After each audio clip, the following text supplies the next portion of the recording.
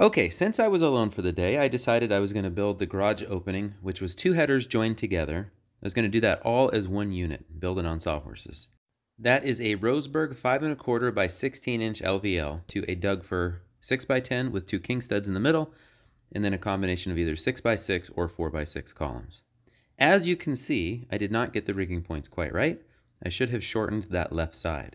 But even so, I did the whole thing by myself, so I'm definitely not going to complain.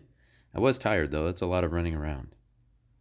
Once I got the rigging point figured out, shorten up that left side, then it went right in. Not too bad for a half day's worth of work.